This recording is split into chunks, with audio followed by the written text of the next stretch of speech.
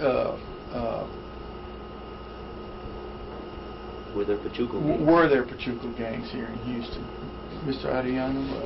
Yes, there were. As a matter of fact, back in that frame of time, I guess you can say, they were the Second Ward gang. There was the Fifth Ward gang, where the judge came from. Of course, I came from Second Ward, and you had the Sixth Ward gang, which was the area up around Washington Avenue.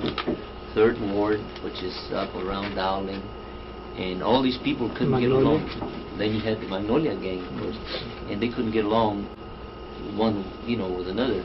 But then you also they couldn't get along. What was the well, beef? they used to have gang wars and gang fights. Well, they had territorial areas. Okay, they had territories that they usually their neighborhood, and if one from another area traversed in their neighborhood, then you had to have a reason or sort of have permission, or they were jealous of the territorial. Very territorial rights. Right, it's similar to what's happening today in New York, for example. The Dukes and the whatever names they have over the Dragons and so on and so forth. Young lords in there. Mm-hmm. Right. Right. Also, it brings back to memory that you had what was known as the Black Shirt Gang, the Maroon Shirt Gang, and this is how these. Where were the maroon shirts?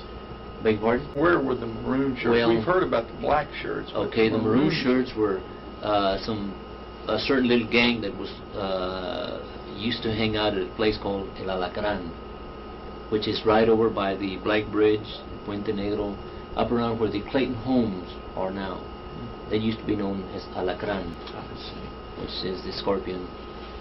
And these folks had their own little gang over there, and of course they all wore maroon shirts, and of course I believe the folks from Second Ward wore the black shirts. And the other factor that would identify them is that most of these fellows had long hair, not as long as today, but they had a square cut with a ducktail. Called a ducktail. That's right. And then of course they wore the zoot zoot with the real. See what I'm talking about? Let me say this also.